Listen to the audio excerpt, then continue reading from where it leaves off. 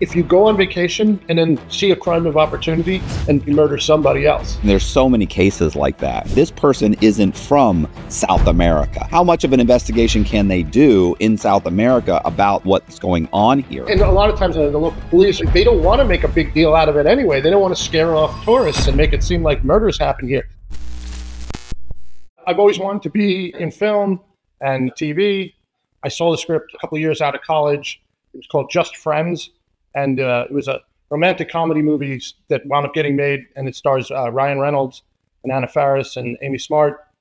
It doesn't really have any crime in it. The crime is of the heart, where he wants to date the girl and she just wants to be friends, and trying to overcome that. And our big thing was we sold a show called Brain Games to National Geographic Channel, and that was all about neuroscience and how your brain works. And, the tricks it plays, like why optical illusions work and why magic works. And actually, we worked with a guy named Apollo Robbins, who you may have heard of, but his big thing was he was the world's preeminent, pickpocket. Okay. So he could, steal the stuff right off your, glasses right off your face and be wearing them, and you wouldn't notice it. And he had a great line. He would say, "They don't pay me to steal stuff. They pay me to give it back." When the pandemic came, we couldn't make TV, so we got microphones and we started podcasting, and we do a kids educational podcast called Who Smarted, which has blown up to become one of the top kids educational podcasts. But you don't make a lot of money doing kids educational podcasts. So we were like, what else can we do? And I love crime movies. Henry Portrait of a Serial Killer, Man Bites Dog, a lot of cool crime and serial killer type stuff. And as it turns out, my wife, Kim, is also a huge crime buff. Yeah, women are something like, is it 65 or 70% of the consumers of violent true crime? Because it's funny that, this just might interest you real quick, is that my channel, which I almost never do anything on violent crime. So most of my stuff is like credit card fraud, bank robberies, maybe bank fraud, con men, or even drug cases. The people that consume that based on the analytics, it's like 93, 94% male. Right. So, but violent crime, like serial killers, murders, things like that, it's women. Yeah. I don't know what it is. I know one of the things, we talk about is women love to play detective. Like even my wife, she says she missed her true calling as a forensics or as crime scene investigator. That wasn't that big back when she was figuring out what to do. She did work for many years as a social worker in domestic violence shelter. So she did get to see, some real dark stuff. And even as bad as the batterers were to the women were also really bad at turning on each other in the shelter and snitching on each other to get somebody kicked out. And so, yeah, she was around a lot of, dark stuff there, but she's always had a true crime at heart. That's always been her thing. I am good at coming up with names of crime shows. And I had seen a case where two people had gone on vacation, and one person wound up drowning in a kayak accident. And I was like, oh, wow, that's like a Slaycation. Because they weren't sure. Did she tamper with the boat? Was it sabotage, or was it an accident? And I said, oh, it sounds like a Slaycation. And we were like, oh, that title's pretty good. Let's do that. So it's basically Slaycation is a new podcast that we're launching January 9th. It stars me, my wife, the true crime nut, and my business partner, Jerry. And Jerry has had, some success in the true crime space. He's obviously a TV producer as well. And we were at a company called Jupiter Entertainment, and they had the first season of a show called Homicide Hunter with Sergeant, Joe Kenda. And it was, murder cases that he had overseen while he was in Colorado. And he had a huge success rate, solved 90-something% of his cases. So the first season hadn't done that well. So Jerry, he brought in a new showrunner, and together they rebooted Homicide Hunter, and it blew up. It became one of the most successful true crime shows of all time. So we have a little bit of true crime cred. And then, the format of our show is my wife, Kim, and Jerry do the research on the cases. And I deliberately don't know what's coming. So they tell me the story, and then I can ask questions and make jokes and comments and, learn about it in real time, almost like I'm a proxy for the listener. Right. So, it's a fun setup, and the cases are great. It's kind of like My Favorite Murder. A little bit. I think we try not to, they really, we love that show, but they really are over the top. We love murder. Yeah. That's their space. That's their lane. We do comment, these things are fucked up, but also I'm a film guy, so I like a twisty, turny story. And I know we have a good case when I'm like, I think she did it. Oh, wait, I don't think she did it. Maybe that was an accident. Oh, wait, no. Now I'm back on she did it. Wait, no, I'm not sure. And, these cases, because the evidence, it's like they find a tampered apparatus. Okay, it seems cut and dry. Then an expert comes out and says, actually, that you don't need that for the kayak to function properly. A thing had been removed, the plug. Oh, and the plug was found in her car. She must be the murderer. No, actually, they had taken the plug out months ago. Their cat played with it as a toy, and the kayak doesn't need the plug to keep from submerging. So was it murder or was it an accident? You listen to the 911 call, and we're trying to decide were they a good enough actor to get away with it or not. And that's a pro tip. I always say, if you're going to murder somebody, take some acting lessons, because you're going to have to do some acting. I always hate that, by the way, when they hear the 911 tape and they're like, oh, they were over the top, or no, they were too calm, or you don't know how you're going to react. You know what I'm saying? I interviewed a guy who was found guilty of his wife's murder, and then they came to find out that it was her best friend who murdered her. And they were upset because when he called 911, he said she had killed herself. Right. But the problem was, when he went in, all he saw was blood on her and her laying down. And he didn't realize she'd been stabbed, 20 something, 30 times, in the, basically in the neck area. All he saw was she was laying in a pool of blood. She had cancer. She had tried to, I think she'd made attempts on suicide before. So, he didn't think that. And suddenly it became, oh, he did it. He was trying to cover it up by saying she committed suicide. But obviously, once we got there, we realized it wasn't. So that he lied. Right. Therefore, he must have done it. It was it's just in a panic. And then other people, you find out somebody did brutally kill their spouse or something. They came in and they were very calm. Right. My wife was found dead, or my husband was found dead. He was shot in the head. And they use that against you. They're like, his demeanor. Right. We get into that a lot. Yeah, we do get into that a lot, especially, how you acted, even in the police station, you're waiting to be interrogated and they got the camera on you, and the person gets up and starts doing some stretches or something because they've been sitting for hours, and it's like, look how calm they are. Look, they're doing jumping jacks. They must be the murderer. It's like, what? Yeah, it's pretty crazy. It's funny. We actually did work on a true crime podcast.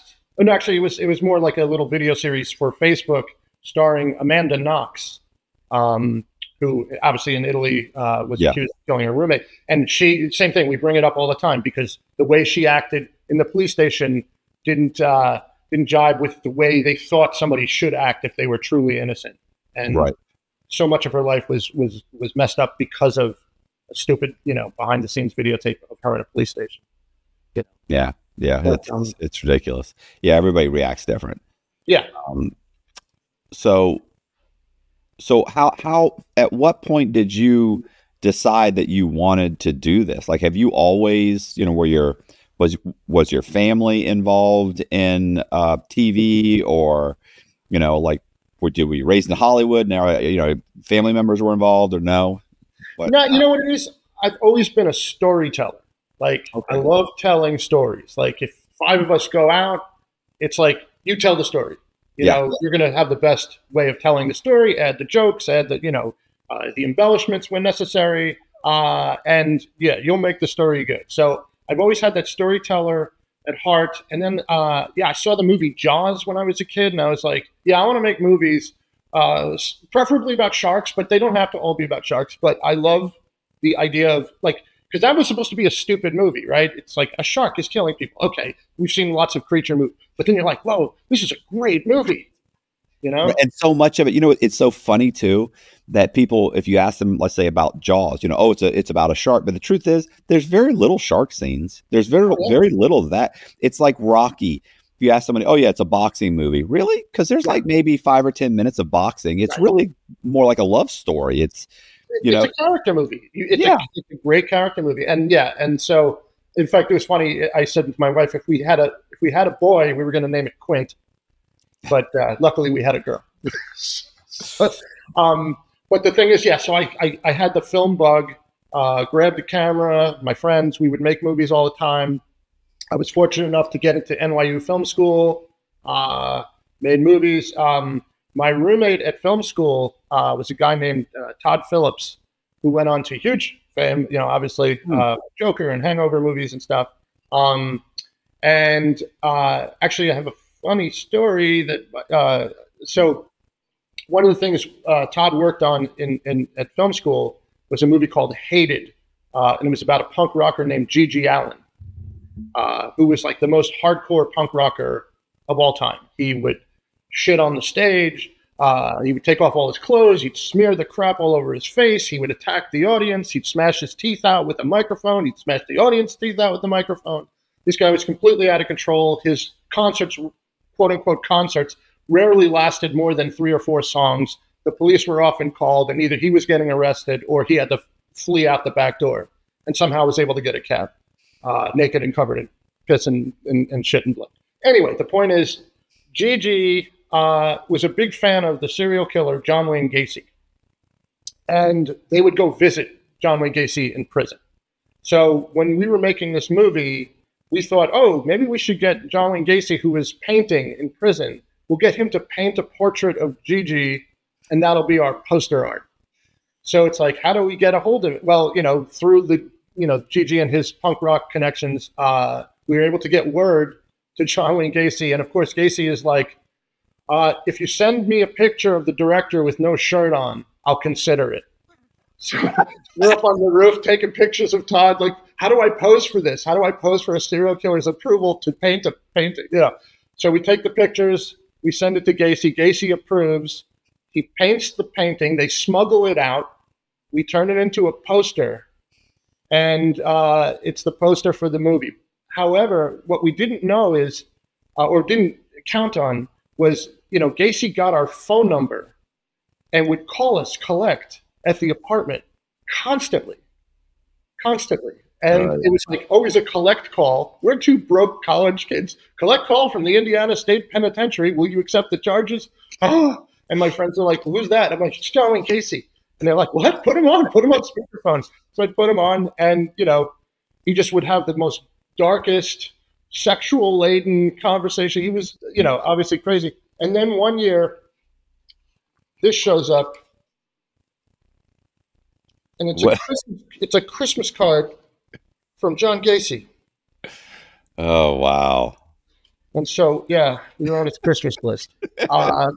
So anyway, that was a diversion. But back in film school, I met Jerry, and we had sort of parallel paths. Jerry Colbert, he was doing more actually theater in college, and then got more into television. I was more film.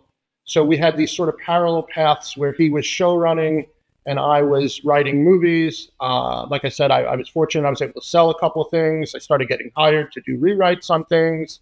And then our paths crossed about, 10 years, early 2008, I'd say, or 2008, 2009, somewhere around there. There was a writer's strike. I was out of work. The deals I had all fell apart. So I was able to get into TV with Jerry. We worked on something together. and we had a great time collaborating.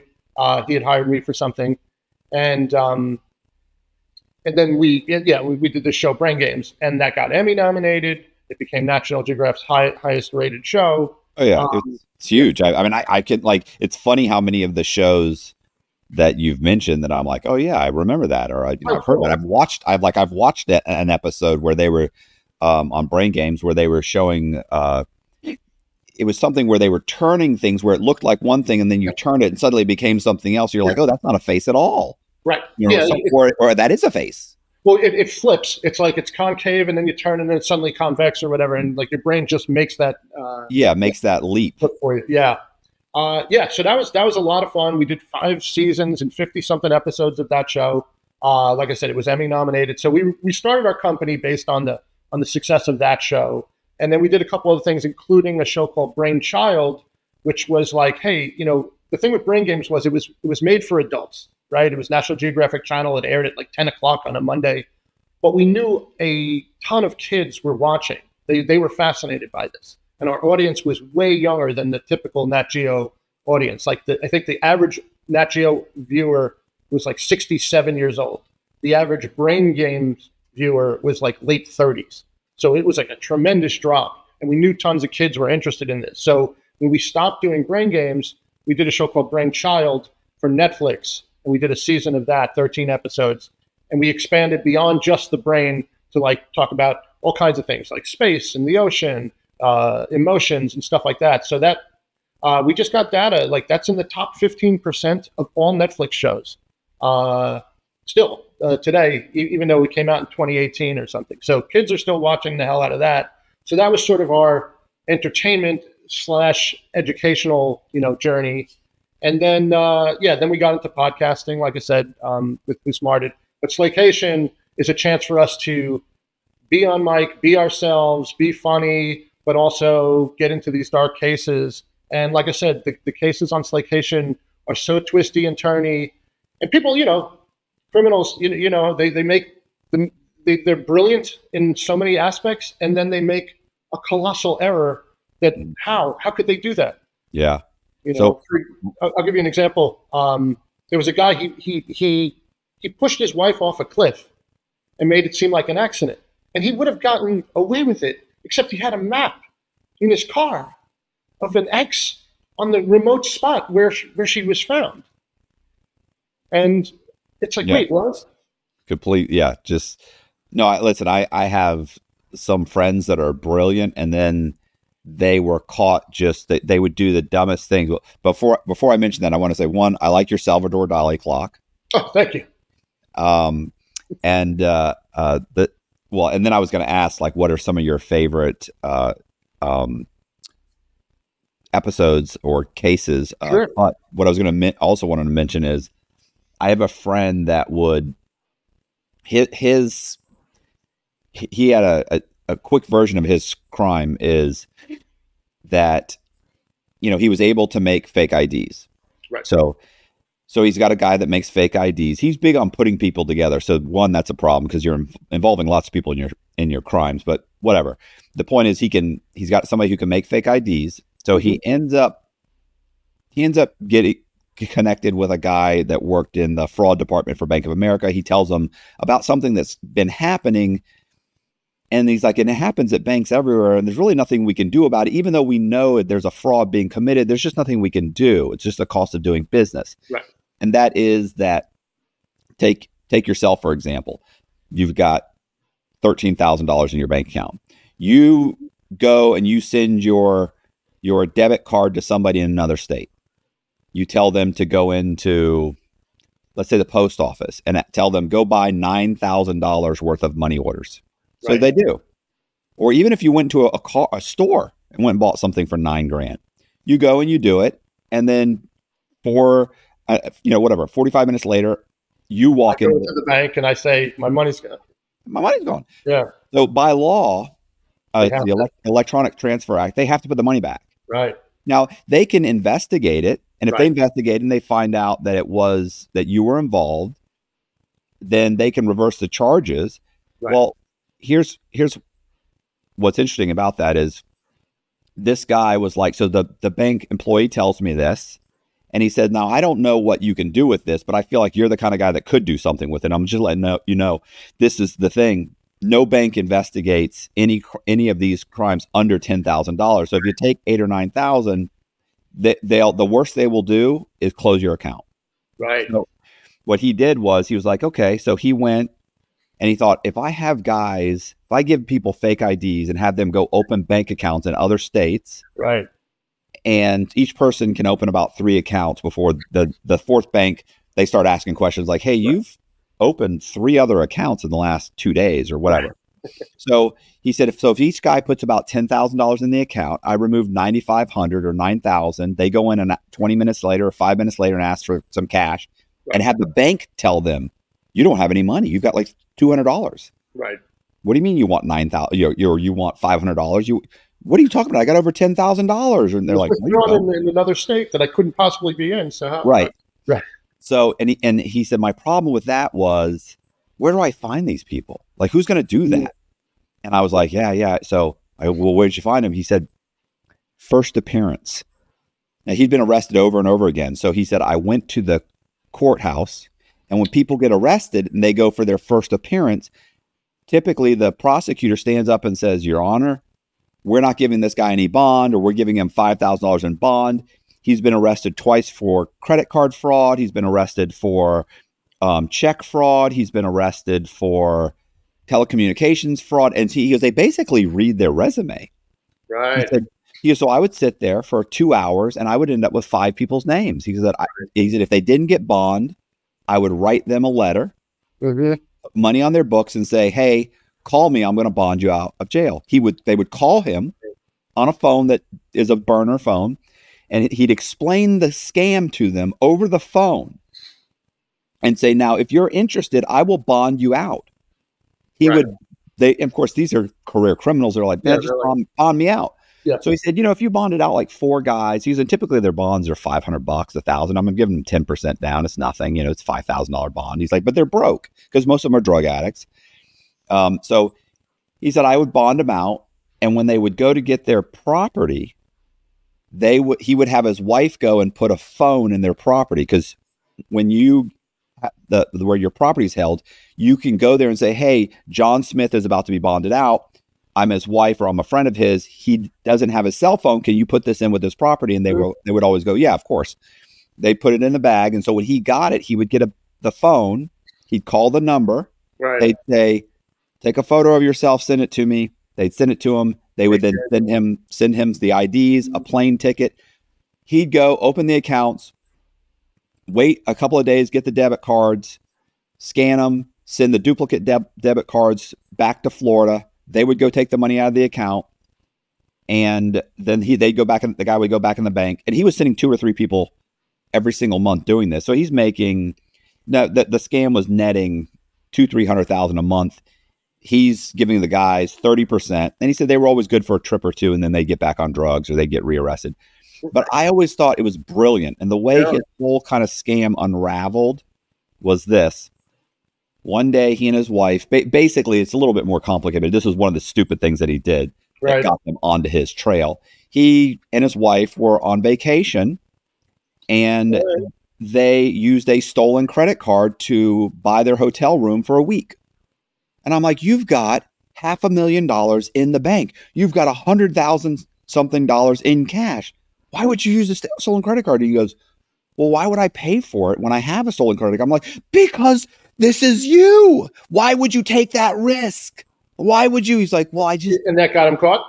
Eventually, that's one of the things that led to his. Right. Yeah, there's multiple things that ended up, converging, but that's one of, but that's the kind of things that he would do. That's such a cell phone. That's such a I'd expect it to be one of these knuckleheads that he hires somebody.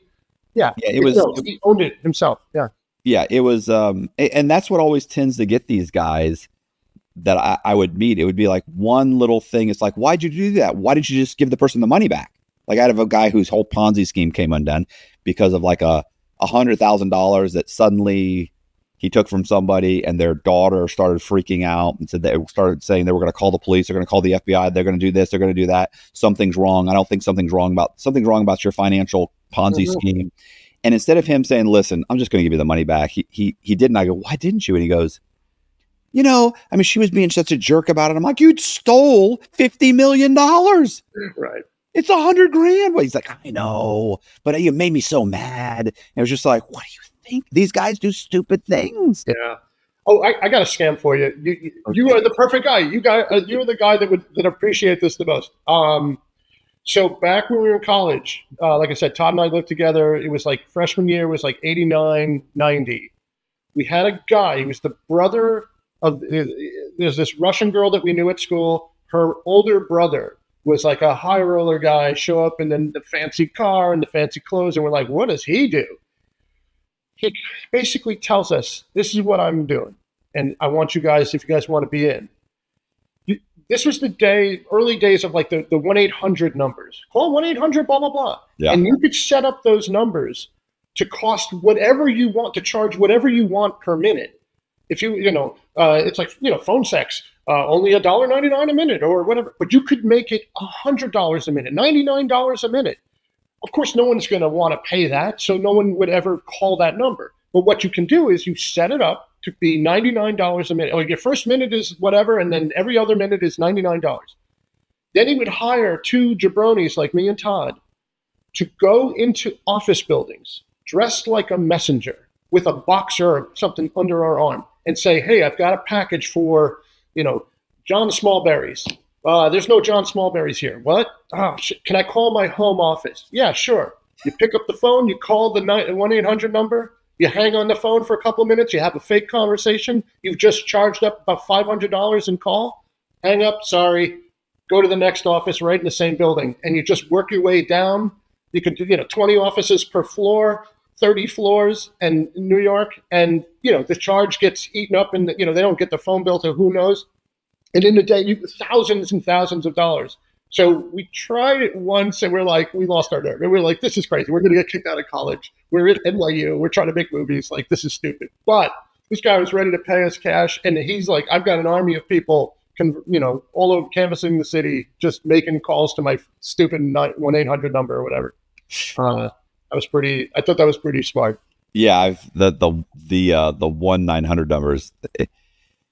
I've heard a couple of scams like that. Yeah. Most of them are like calling, to like Jamaica or Haiti or, right. And they would charge whatever, and then they would do it for so many months and build up a credit line with the phone company that provided the line. Right.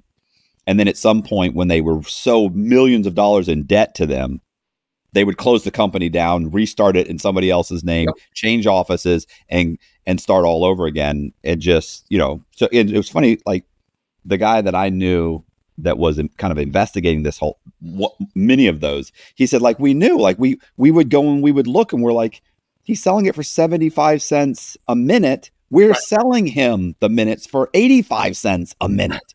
He's like, we know it's about to go under. Right. And right. But yeah, that's, those are always the big time scams, and then they, right. Eventually they fall apart. Same thing with the PPP loans. Like, these guys are making tons of money, and they're doing great, and they're thinking, I'm brilliant. No, it just hasn't caught up to you. Exactly. 2 years from later.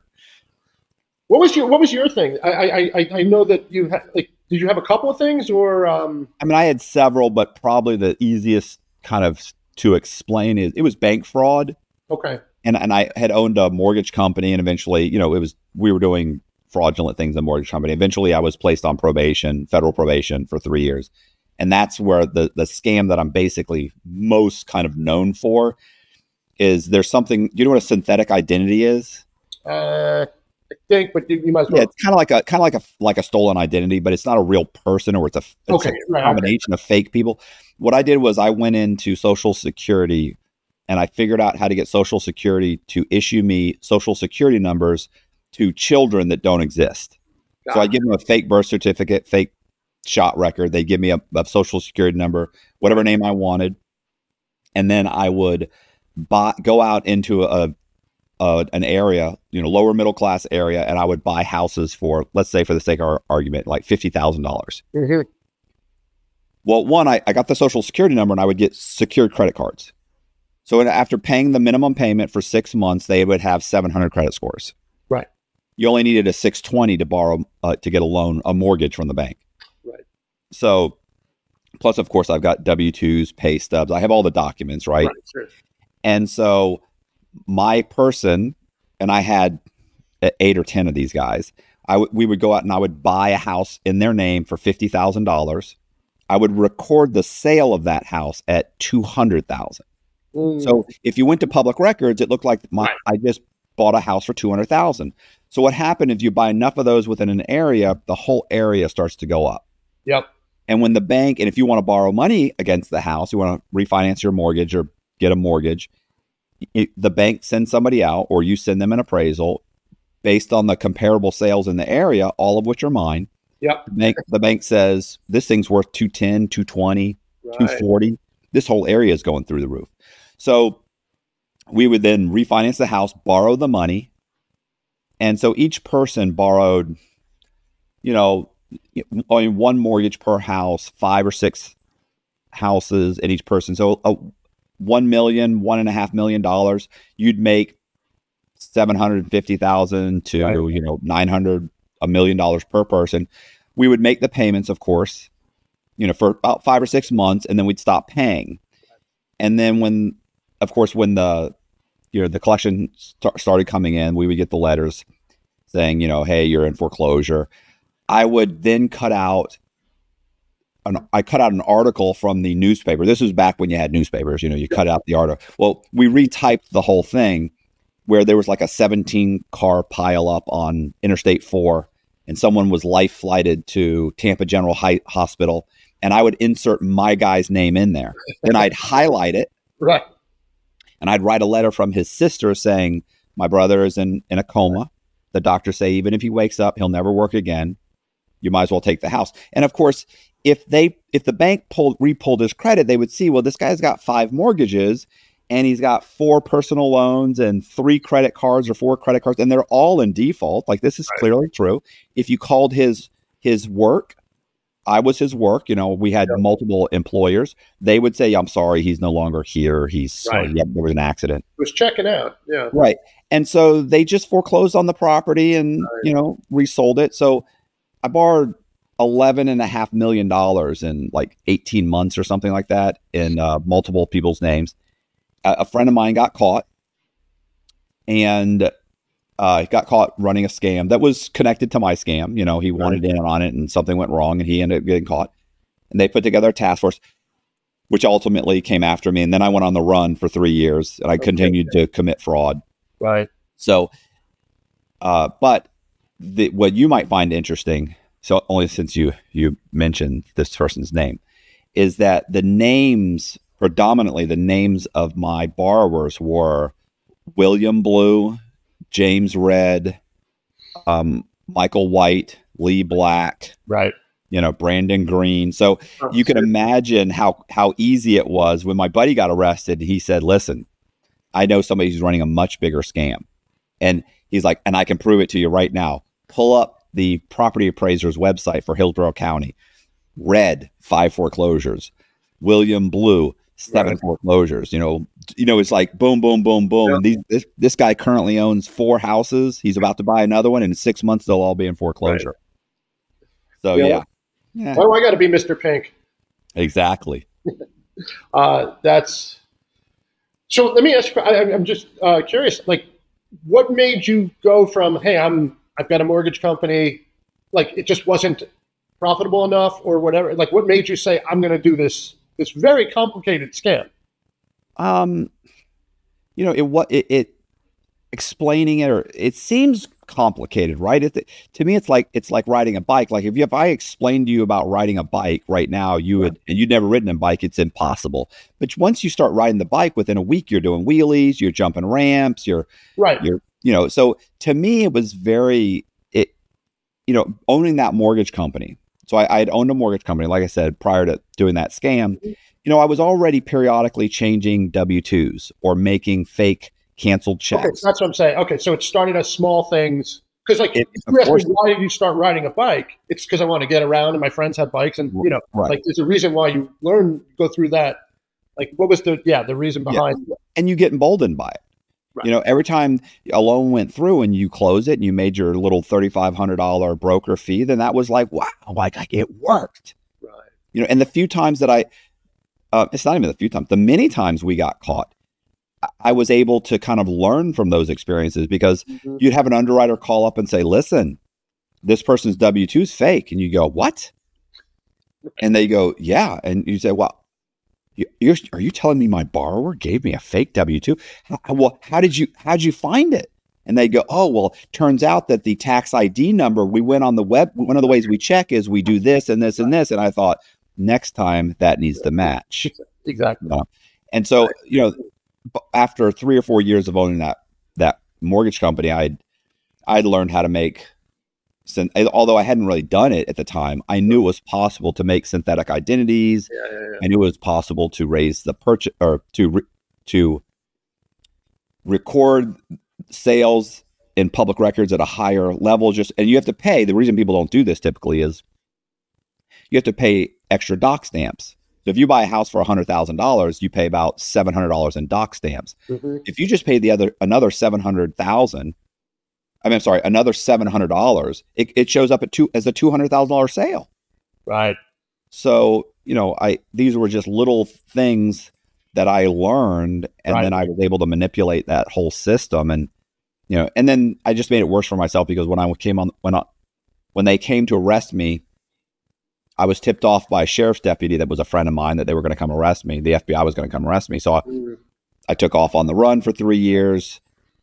You know, I only had a couple days, so I was only able to leave Tampa with like 80 grand, and you're not going to get far on 80 grand. So I immediately, over the next 3 years, I borrowed about $3.5 to $4.5 million, running more scams, a little bit more complicated. You know, I've had 20 next year charges. What? Yeah, exactly. Just making it worse. Just longer. Yeah. So, you know, and the worst thing was too, is that, you know, by that point I figured out how to go into a DMV, get them to give me a driver's license. I was able to get passports. The State Department would issue me passports. So, you know, the times that I would get caught running these scams, if I get handcuffed by the police and questioned, they'd bring me downtown, they'd question me, I'd convince them I hadn't done anything wrong, they'd let me go. Right. You know, these are things that happened over and over again. I've numerous, you know, and then of course it got worse and worse. It was, you know, there were tons of newspaper articles. Then I was in Fortune magazine. I was in Bloomberg. Oh boy. Dateline's running. So, you know, it's like, I'm thinking, well, this will go away. It's not going away. It's getting worse. Every time I turn around, there's another article. So, you know, eventually I end up getting caught and, you know, went to prison. And well, I'm glad you kept it in the financial world and didn't veer it because, you know, there is, you know, like there are guys in our, you know, the cases that we cover that have that sort of like, I'm running a scam and then I need to also eliminate a person to really, you know, get that insurance money or, you know, whatever. Do you have one of those? Oh yeah. One of our first cases was a guy, he had everything, you know, impersonating people. His big thing though, is he became like a pastor and he would, you know, he knew the very religious people were probably the easiest to dupe. And he would meet these women and he would come across as, you know, I'm doing all this charity work and all this stuff. And he seemed like the greatest guy. And then he would get all kinds of, you know, 5 different life insurances on that person. And then, you know, I don't want to give too much away, but like, you know, came and swept her away from work. Hey, I booked us an anniversary trip. And they'd been married for a little while. So it wasn't like an immediate thing. I mean, we've had people that kill each other on their honeymoon. But this guy, you know, he had waited a bunch of years. And then one day on their anniversary, came to the woman's job. Car was packed. Don't worry, we don't have to go home. We're going right on vacation. I packed all your stuff for you. Huge red flag. If someone packs your stuff for you and won't let you go home and call anybody, probably a red flag. Whisks her away to the Colorado, the Rocky Mountains. And then she winds up, you know, off a cliff. And, you know, he swears it was an accident. She fell. She was taking the selfie or whatever. But he had all these life insurances on her. And then also it turned out his first wife died in the same, not the exact same, but in also like was changing a car tire and the jack broke and fell and the car fell on her. And he also, this has been covered. Yeah, a little bit. By the way. Yeah, this way. Oh yeah. It just this to me was like the quintessential Slaycation, because this guy was great in terms of, you know, pure evil, and his wives and stuff like that. But you know, again, you kept it financial, and this guy decided he had to take lives to get what he wanted.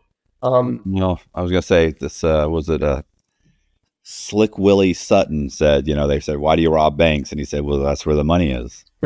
So exactly.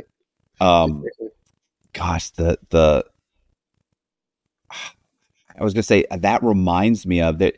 Did you ever hear about there were two brothers own a mason company, and they would hire like homeless people to work as laborers, and they would give them a place to live, like on like they had 2 or 3 acres or something. They'd put them in a shed, right. And after they get an insurance policy on them, they'd basically have them drink themselves to death. Yeah, I did hear about that. For the insurance, it was.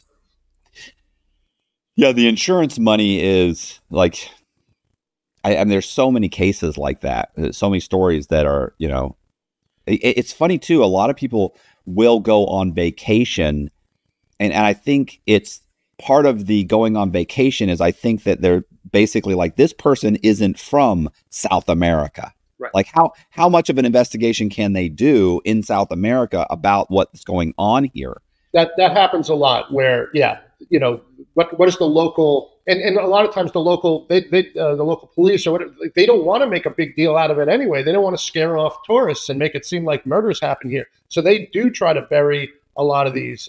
There was that famous case, you know, the woman with her friends, Shanquella Robinson, went to Cabo with her friends and, you know, wound up, you know, found in the morning dead after a night of partying. And, you know, the friends said it was, they drank too much or whatever. But then there's a video of her like being beaten up by one of her friends and stuff. And it made national news. But the autopsy, the original autopsies, oh yeah, they just concurred. No big deal, because they just didn't want the publicity. But, you know, it was such a fervor back here in the States. People, and then as new evidence would come out like that, like, you know, the leaked videotape of the girl being beaten up. It's like, wait, there's more here, and she had like, you know, damage to her face. It's like that wasn't in the original autopsy. They were like, oh yeah, she must have drank too much, and so but a lot of the local authorities don't want the publicity, don't want to make it seem like murders happen here. But we do say, vacation is the, you know, I make the joke. I say, if you can't kill somebody on the vacation, then you have no business killing people, because you just are not cut out for it. I mean, you're doing stuff that you don't ordinarily do. You're in weird position. I mean, you're kayaking, you're hiking, you're on cliffs, you're on mountain trails. There's very few people around. There's always drinking. There's always like nightlife stuff. Now, we don't just cover, like, so we say, if a couple, you know, if one murders the other, that's a Slaycation. If you go on vacation and you get murdered, we'll also cover that. There's some interesting cases like that. Couple goes on vacation, meets another couple. They seem like good people. And then after a night of partying, they don't show up to work on Monday. What happened to them? And, trying to trace those last moments or whatever. Was it the couple? Was it something else? Did they just disappear? So we say if you leave for vacation in the plane and you come home under the plane, then you've been on a Slaycation. Do you ever interview like the detectives, or is this just research and then you kind of ask questions? We might get there, but right now it's just they research the hell out of it, and then I try to probe and ask questions and make off-color jokes, and my wife gets mad at me. So it's a funny dynamic. What I was going to say, oh, good. No, I was just going to say something like I forget what it was last night. Like 2 days ago, my wife was just something happened and she looked at me and she's like, "I am so glad that I married you." She's like, I love you so much. You were such a great guy. And then the next day we were having a conversation at this desk, and I said something that I knew she was going to be like, what did you say? And I looked up at her and I said something, anyway, whatever it was. And I looked at her and she goes, why am I married to you? I said, wait a minute. Are you the same person who just, no, believe me, I get that a lot too. I mean, it's funny because it's like, sometimes I'll make a joke, or I'll have a joke that I'm like, I shouldn't say it, but I got to say it. So what I'll do is I'll say, what I was going to say was, and then I'll say the joke as if like I didn't say it, but now I'm just blurting it out because I thought this thing, but it's terrible. And then my wife will just look at me and she'll like, you're such an asshole. I know. And it's like, we're recording. And she's like, oh yeah, I know. But I think that's part of the fun. And we do bring our marriage dynamic into it and raising our daughter. And, and it's great because, we've all known each other for over 30 years. So it's like we have a camaraderie that you can't really fake. Right. Yeah, we try not to be that podcast that's just laughing at like nonsense and nothing. It's like, let's make sure you laugh at something that's actually funny and let's, tell the stories. It's funny. I know you love the little crime thing. I have a story that I think you'll appreciate. It's not a murder story, but it's something. I worked in a factory in Hackensack, New Jersey, and we made car washes. All the machinery that you'd find in a car wash. Okay. The rocker arms, the curtain, the conveyor that pulls your car. And there was a guy there named Carlos who was the cutter. He would cut all the angles and the flats and the beams and the tubes and stuff. And Carlos loved to steal. This guy was just addicting to stealing, the rush of stealing. It didn't even matter what it was. He just loved stealing stuff. I had fucked up my car. So Carlos offered to give me rides to and from work. In exchange, he would raid my parents' like freezer and like my dad worked in the meat business. So he would take steaks and burgers. He's like, I'll take the little chickens. And I was like, those are capons. He's like, yeah, whatever. And so this guy loved taking the meat in payment for rides home. But the thing was, every ride was fraught with danger because he had a little pickup truck. And as we're driving, he would just pull over and jump out of the car and grab something off someone's lawn, bikes, a lawn gnome, a garden hose, whatever. He'd just grab it, throw it in his truck, and just drive off. And I'd be like, what are you doing? He's like, hey, man, this kid's got to learn. You don't leave your bikes out when Carlos is around. And I was like, okay. So, and he'd speed too. Like, I was like, at least stop at the red light so you don't get pulled over for that. Anyway, there was a warehouse across from our factory, and it had a loading dock. And our warehouse did not have a loading dock. So we always had to use their loading dock to put the machinery onto the big tractor trailers to ship it. And while we were there, he noticed that the warehouse was open and he could just go right in. And they had like boxes of clothing and stuff. So he would just go in, help himself to a box, run back to our factory. He'd open it up and then he'd try to sell the stuff. Hey guys, t-shirts, $5, 3 for 10. And the guys were like, you just stole that. It's like they would just help themselves to it. But eventually he started taking so many boxes that the warehouse knew something was up. So they kept that door closed. Didn't stop Carlos. He'd go in a window, open the window, Carlos in, box out, Carlos out, window closed, off he goes. So then they built a big fence around the warehouse. And they put a dog, a vicious, like early days of pit bulls, like when the most ferocious dog you've ever seen inside the fence. And I, snarling, barking. I was afraid to eat my lunch outside, even though it was in the fence. Like if it got loose, it would kill you. And I said, I guess it's over, Carlos. And he's looking at the dog and he's just rubbing his chin. He's like, oh man, it looks like a happy dog to me. Whatever, dude. Needless to say, yeah, they put the dog inside the warehouse when we used the loading dock, and we were terrified. We're like, if this dog gets out, we're dead. I had gotten hired to work on a film shoot for a week or so I disappeared, did the film shoot, come back, and when I get to work, Carlos drives me to work. I noticed that there's no dog in the yard. And I say to Carlos, I was like, oh man, did it kill somebody? And he just kind of smiles or whatever. And I'm like, oh, this dog must have ripped somebody apart. That day, Carlos was like, hey, you want to ride home? Sure. get in the car. We're driving. I say, did you forget where I lived? You made a left instead of a right. He goes, I want to show you something. He pulls up in front of his house. He whistles. The dog comes running out of the house. He stole the dog. I was going to say, I knew he knew where I was going. Yeah. Right. So I was just like, yeah, hats off to Carlos, wherever he is, whatever prison he's in now. Or maybe not. I don't know. But yeah, I mean, I've always been fascinated by stories about crime. And then, you know, these stories were just, the Slaycation stories are just so, I mean, I don't want to use the word fun because there's, you know, people, you know, are getting killed, but they're so tricky and convoluted and twisty and turny. You really won't know until the very end, was it an accident or was it murder? And even at the end, you're like, I don't know, there's still something there. And sometimes the people are caught and sometimes they're let go. How many episodes do you have per season? Well, we just, we just started, like, we haven't even figured out what a season is. We've recorded 11 so far. We're launching. The idea is to record two a month and just stay ahead of our schedule. And, right. You know, it's interesting because with our kids' educational podcast, we never did a season. We just keep going. We have 500. Yeah, okay. I think with this, we'll probably, you know, maybe 20-something episodes and we'll call that a season. You know.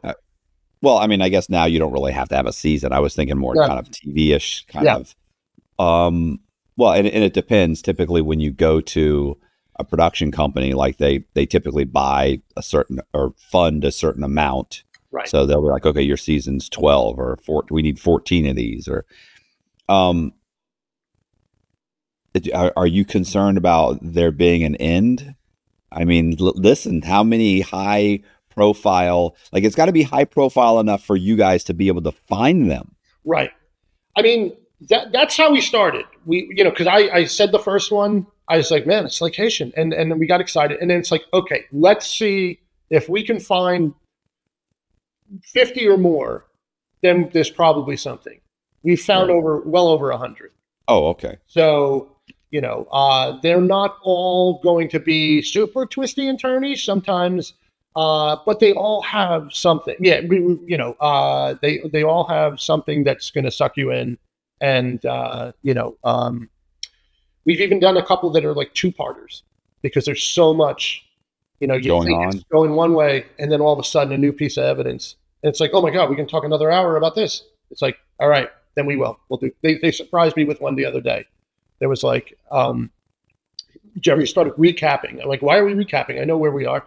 He's like, because you think you know where we are, but we're going to do the rest in part 2. I was like, oh shit, we've already been talking for 50 minutes. Like, okay. So we did a 2-parter on a case. Yeah. I interviewed, a couple of, actually they're actresses that are turned podcasters, and they do a podcast called, I Met My Murderer Online. Ooh. Yeah. And, I've heard of it, yeah. Yeah. The problem is like, because they're basically going off of people that met like on dating apps. Right. Like, how many are there? Yeah, that might be a little bit more finite. Yeah. Well, that's why I said, we cover people that murder each other on the vacation, or if you get murdered. And then the white whale, if you go on vacation and then see a crime of opportunity and actually murder somebody else and then leave because you're like, hey, I'm in a far country, I can probably get away with it. Yeah. What's the guy that murdered, the girl Holloway?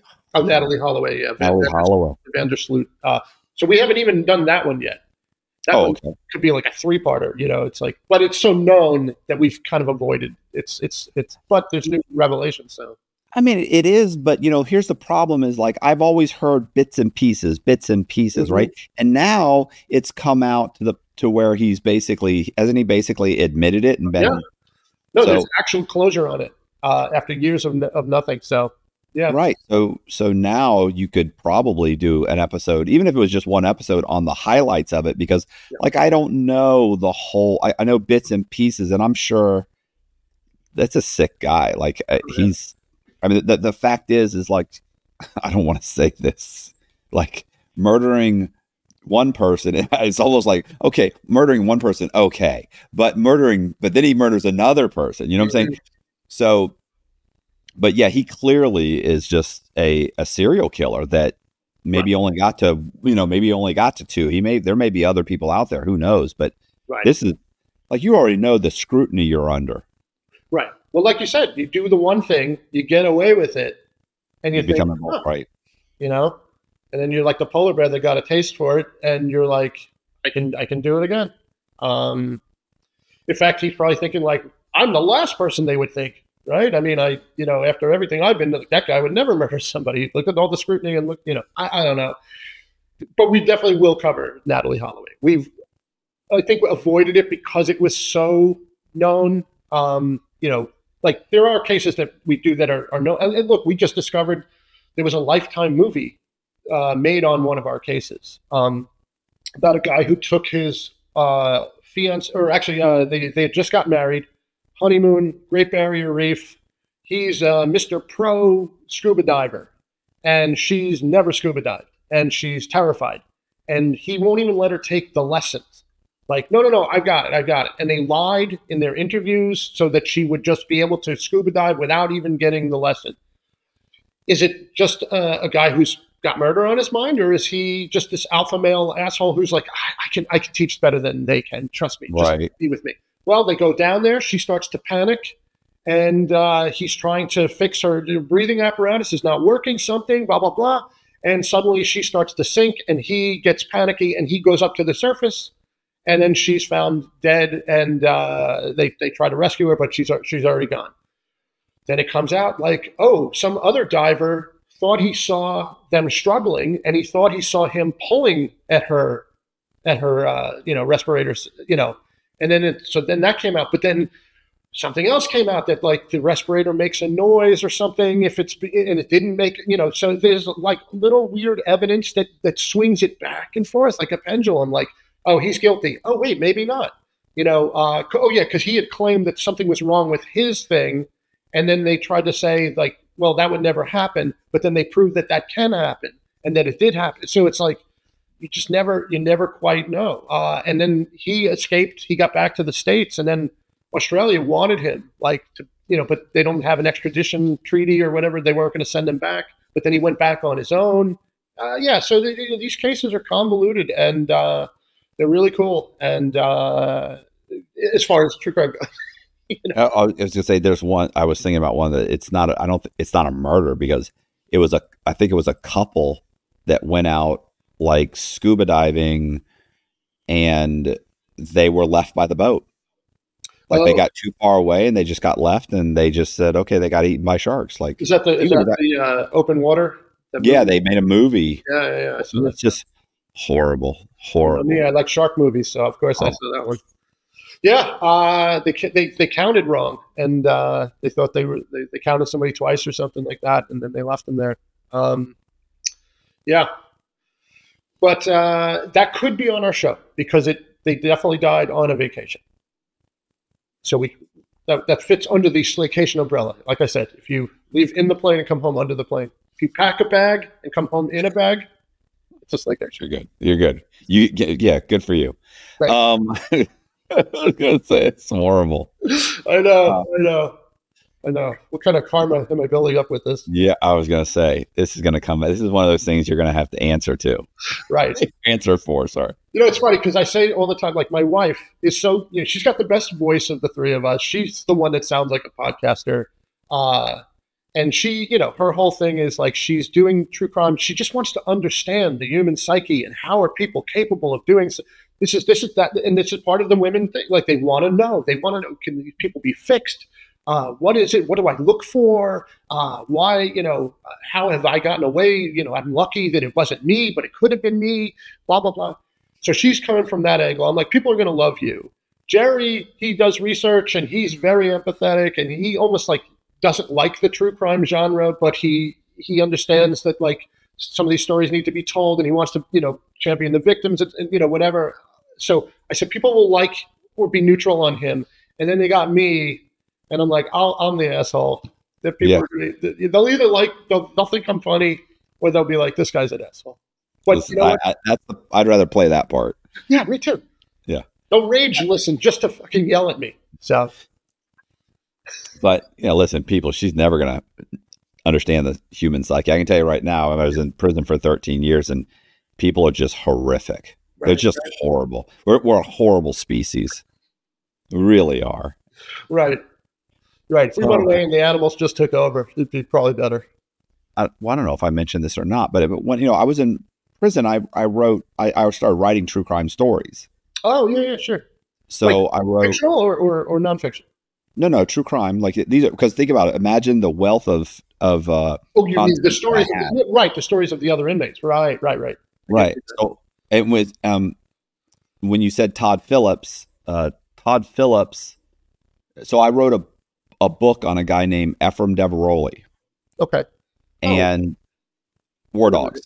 Yeah, sure. The movie War Dogs. Yeah, so I was locked up with him, and I had just finished my own memoir. So I talked to him about writing, that he should write a book, and I said, I got a literary agent if you want one. And he, and so we had a conversation, and I was like, he said, I could never write a book. He said, because, he's like, I'm ADD, I'm bipolar. He said, I'm all over the place. I couldn't focus long enough. And I said, okay. I said, well, you could get somebody on the street to write it, like a ghostwriter. Mm-hmm. He clearly had tons of money. And I said, I'll, if you want, I'll help you write an outline. And he was like, I'll think about it. Well, later on, months later, Todd Phillips bought the rights to the Rolling Stone article based on his story. Right. But the story was based on his co-defendant's version of the story. Mm. But of course, he's the main character. He's the more, the other guy's there. Right. But, right. And so you've seen the movie, like the bulk of it, even though it's David Packhouse telling, he's narrating. Mm-hmm. The more interesting of the two characters is Ephraim Deveroli. Sure. So, he comes to me and we talk, and I told him I'd help him write the outline. And so we start writing an outline, and then he asked if he could read my book. So he read my book, and he said, bro, you should write my story. And I was like, I said, I'm not like a writer. And he's like, bro, your story's great. What are you talking about? You can do this. So I end up writing his memoir. It's called Once a Gun Runner. And then he leaves with it, doesn't talk to me, just blows me off. Then he publishes the book, and he sues Todd Phillips and Warner Brothers. Oh, I didn't know that part. While I was in prison, I then try and enter the lawsuit. I file paperwork saying, hey, I want I wrote this. Intervene. This guy ripped me off, and now he's suing Todd Phillips based on the book. He was saying that Todd Phillips stole his manuscript, which in fact they did, I believe, based on Deveroli's motion, that Warner Brothers did actually get a hold of his manuscript, because he was shopping it around to do a documentary or another, because keep in mind, these projects are going on at the same time. Todd Phillips, they hadn't even finalized the script at the time, or the screenplay had been written. It was rewritten once they got Jonah Hill to play the guy Ephraim. They rewrote the script again, but by that point they had acquired the manuscript. Now this is according to Deveroli's his motion, and he actually has a connection. They actually did send it to the son of one of the vice presidents of Warner Brothers. They sent it to his son, who does documentaries. Right. So there's a direct connection there. Yeah. So, and even it's funny too, because in all their responses to all the court proceedings, never once did Warner Brothers say we never got a hold of his. They never denied it. Right. But what they did was they altered the story so much, they said that basically the movie's fiction. Oh, wow. So then they turned around and sued Warner, saying you advertised it as being a true story. I was going to say it was not advertised as a fictional movie. Right. And they were like, so now there's something called the Lanham Act. They're like, now you violated the Lanham Act, which means that you knowingly lied to the public. So now they sued. So finally Warner comes in, they settle a lawsuit with him. I exit prison, and I'm still in a lawsuit with Deveroli. So Deveroli settles with me. Oh, wow. in the meantime, while this whole thing's going on, this is years of battling, and I'm in prison. Like, the idea that you can fight a lawsuit from in prison is ridiculous. But I happen to be in a prison where there were a lot of lawyers. Right. So I also, right. So which will work for nothing. Right. Like, they're just trying to pass their time. Very Shawshank. Right. Yeah. And what I ended up doing was, while this was happening, I'm still writing stories. So I had written all of these stories while I was in there. And, you hear so many stories. Like, being in prison, you'd hear a guy's story and you would go, how is that not a movie? Right. How is that not? And you could see that sometimes you'd read their case, their paperwork. They'd be fighting their case, or you'd read their transcripts and their, the various FBI 302s, which is like, chronologically kind of documents the case and interviews, that sort of thing. And you're like, how is this? This is the most insane thing I've ever heard. But the truth is, a lot of these guys, they don't have high school diplomas, and even then, they can't really write their story. They're not writers, and they can't take on a project that's going to take 3 to 6 months, and they can't do the research, and they can't. So what I did was I started writing their stories, and some of them were full-blown books. Right. Some of them were just, 9 or 10,000 word synopses, which is essentially like an article of the story. And, I did that probably the last 4 or 5 years of my sentence. Mm-hmm. And that made my time just go by so quickly. Sure. So quickly. It was real. And that's kind of how I ended up. And productively, Right. Well, I also got some guys in Rolling Stone magazine. I optioned their life rights. Then when I got out, I optioned some guys' life rights, some other guys, working with multiple production companies. And I'm sure this. You're always working with, like, if I told you all the things that are going on right now, it sounds great. But honestly, I've been out of prison for 4 years, and they always sound great just before the bottom falls out and you start over, and the bottom falls out and you start over. Like, so it all sounds great right now. Right. Until it's not. Yeah. Right. I mean, totally. I totally know exactly what you're talking about. And you have to have a million oars in the water, and are any of them actually going to push the boat? Because it changes overnight. I was going to say, like, how is what you did, like, not a show? How is there not a TV series based on all these? But then again, at the same time, they don't like necessarily crime. Like the true crime genre is murder. And if it's not murders and stuff, now granted, maybe some of your stories are murders, but you said, like, how is this not a movie? One of my teachers at NYU was like, writing teacher, had a great phrase. He said, there are ideas and there are movies. And when you can tell the difference between them, then you can make money in this business. So there's a lot of great ideas. Wow, that's a great idea. But is it a movie? A movie has to have all these different parts and a character that's relatable and an arc and all this stuff, 3 acts. And, so there's a lot of stuff like that's an amazing story. But does that story translate into a movie? Or maybe it's, like you said, maybe it's an article, or maybe it's a novel, or maybe it's a book of short stories that, that's part of, a collection, or it's an anthology, or it's, it's a crime series that each episode is its own thing. So there's many different ways to do it. But I'm listening to what you're saying. Like, I want to get your book. But that's really interesting about the War Dogs thing. It's funny. I actually wrote a book about that whole thing, because the battle from inside of the prison is so hilarious. Right. And so it's outrageous the way we're even finding things out. Like, literally, the book was published. Right. And I hadn't heard from Deborah Rowley or the literary agent. They were still pitching the book. Then we stopped talking. They stopped returning, or stopped answering the phone, stopped returning emails. I have no access to the internet. And then one day I'm sitting down with a bunch of guys, and this inmate comes by, and he goes, "Hey," he said, "Cox, you making any money on that book?" And I go, "What book?" And he said, Deborah Rowley's book. And I went, "No," I said, they've never got a publisher. And he goes, "What are you talking about?" And he opens up Ocean's Drive magazine. Oh. And there's a big picture where Deborah Rowley's got about 100 books behind him, and he's at at the Miami Book Fair signing books. And this is exactly the book you wrote. Yes. He even put my name on it. Like, my name's on it. Oh, okay. Yeah. It wasn't like I didn't do a whole ghostwriting. Like, I'm in prison. I'm not trying to get the money. Right. You know, there's like you could have given me $100,000 in prison. I can still only buy $300 worth of commissary a month. Like, I can only, like, it changes nothing for me. Right. They're not going to let me out of jail because I owe $6 million. If I gave the government $100,000, they'd be like, yeah, thanks. Exactly. You owe $6 million. You're not getting out of jail. Like, so the money was right. Yeah, it was about getting out.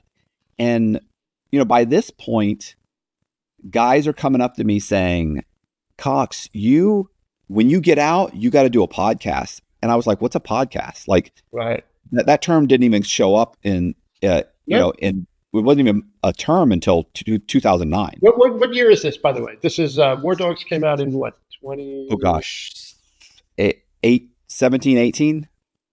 Okay. Yeah. So I,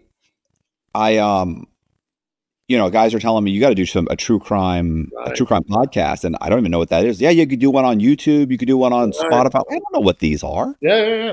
These aren't things. I was locked up in 2006. I don't know. I've never been on YouTube. Like, guys are trying to explain to me what a podcast. I'm like, so it's like a radio program. No, it is, but it's not. What does that mean? Right. It's like like a 45-minute radio program. And where does it go? Well, they put it on different platforms. What does that mean? It's like a website, kind of like a website, but not. What does that mean? Like, I have no idea. So, anyway, yeah. So when I got out, that's that's how I ended up here. Right. You know, and I tried. Brilliant what you did. The more I I just was, looking into it yesterday when we decided we were going to do this. I started looking into it. Yeah, I was like, wow, and it's a cool niche, and you've got the inside. Like you're a true expert in what you're doing. That's why I don't do anything really on violent crime, because that's not your thing. And there are a few murders. Like, I've done stuff, but I'm never talking to the murderer. It's always like someone on the case got murdered by another co-defendant, or, there was or the guy that I'm talking to was blamed for the murder, but he didn't do it. And then later it came out he didn't do the murder, but he went to jail for something else, let's say, and so you're like, okay, so we have to include the murder and what happened, but it's not the crux of it, right? Yes. Yeah, like I said, the good thing about podcasting is you can just do it on your own. You don't have to have somebody say yes or no. Yeah, because we do when you're doing a movie. I mean, I write a movie. I sold it. It still took 5 years to get made, and countless rewrites. And every time, we had a director, and then the director got fired because they didn't like he wasn't doing what the studio wanted. So the second director came in, and then an actor comes in, and then changing the movie again over and over. And it takes 5 years to get made. TV shows go faster in some regards, but also a lot of the studio and the network and the this and the that. A podcast. I mean, the brilliant thing is you do what you want, and you put out what you came up with, like our Who Smarted podcast. We don't get notes. We give the notes. I give the notes to the writers, and we put out the show exactly the way we want it. And it's, and it's fun. With Slaycation, we're funding it ourselves. We didn't sell it to a place or anything. We're going to just, because we see the model. You put it out yourself. You build up an audience through promo swaps and whatever. And then, if it's good content, hopefully the people come, but, you build it up, and then you sell the ads and have a subscription, and it's a viable thing without having to hear no from a studio or a network or whatever. Yeah. And it takes forever to first of all, it takes forever to go through the whole pitching process. And then when it's all said and done, you're lucky if you get the no. You ever notice that? Like, sometimes you just get the blow off, and you're like, and you get we're going to talk to Sally next Tuesday. Oh, we're waiting for John to come back from vacation. Oh, we're not buying anything for the next 2 months. It'll be in the next pitch session. Oh, and they can drag you for 6 months to a year before you finally go. Very true. Nobody wants to say no. We've built up enough of a reputation in the TV space that at least we get the no. But now in the podcast space, we've had companies reach out to us, ask us if we want to work, partner with them, create a show together. We come up with IP, great. They love it. Give us a budget. We give them a budget, and then they blow us off. And we're waiting for 3 months. And it's like, are we doing this or not? Well, we had a really bad, what does that have to do with, like, I thought we were doing this, so it's like. Oh, I've done that with TV series, and then suddenly you think you've got something. You've all had the meetings. You're already writing the episodes, right. And guess what? They get bought out by Disney, right? The merger. There's always the merger. And you're like, okay, but we had a no. Yeah. I know everything's on hold. Yes. Like, oh my God! You know what I better do? I better just start pumping out content on YouTube. That's what I better do. There you go. Right? Exactly. You're playing it smart. So yeah, well, playing it smart based on default, not because it was a part of the plan. Gotcha. The best offense is a good defense. So, okay, well, listen, we'll put the we can put the link into or in the description box. Okay. Or for Slaycation. Yeah. And as a matter of fact, if you could send me. I'm sure you have some artwork. Yeah, I'll have Nick send everything over. Gacy didn't do it. No. So and then, it's better. It's better when he does it. He wasn't the greatest painter. He's better. Listen, the painting of him painting the clown. Just so creepy. Right. And clowns in general are creepy. His whole thing, I've watched several documentaries on the whole thing, and just the arrogance, just across the board, he was just such an odd guy. Yeah. He on the phone, even to us, he wouldn't even admit. He would just be like, I don't know who put those bodies there. The only thing you can charge me with is running a cemetery without a license. And we're like, oh, come on. Right. Give it up. We put the phone in the shower because he was so bad. Like, we take a shower afterwards, but we're like, well, we should just put the phone in the shower so we can shower during the call because it's so grimy. But at the same time, it's super intriguing. Nobody else was getting that call. So we were like, right. Fucking morons. Anyway. Well, yeah, definitely send me some art and send me a headshot of you. Yeah. Because otherwise you're going to end up getting a screenshot. Gotcha. My editor will just take a screenshot of you and he'll make a thumbnail with that. So if you want to have any hope of getting a picture that you're okay with, okay, you really need to send some kind of a headshot. Okay, will do. All right. Well, I really appreciate it. Give me 1 second. Hold on. Let me do this. This is I got to do this thing. Yep. Hey, I appreciate you guys watching. Do me a favor, hit the subscribe button, hit the bell so you get notified of videos just like this. Leave me a comment and I will try and respond. Also, if you want to check out Slaycation, please check the description box. We're going to put all the links in the description box, and I really appreciate it. Please consider joining my Patreon. Thank you very much. See ya. Years old. The average Brain Games viewer was like late 30s. So it was like a tremendous drop. And we knew tons of kids were interested in this. So when we stopped doing Brain Games, we did a show called Brain Child for Netflix. And we did a season of that, 13 episodes. And we expanded beyond just the brain to talk about all kinds of things like space and the ocean, emotions and stuff like that. So that we just got data, that's in the top 15% of all Netflix shows. Still today, even though we came out in 2018 or something. So kids are still watching the hell out of that. So that was sort of our entertainment / educational, journey. And then, then we got into podcasting, like I said, with Who Smarted.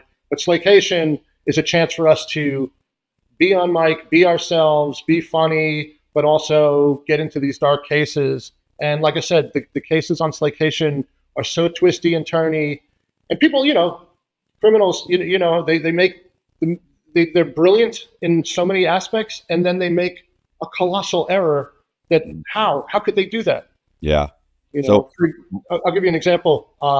There was a guy, he pushed his wife off a cliff and made it seem like an accident, and he would have gotten away with it, except he had a map in his car of an X on the remote spot where she was found.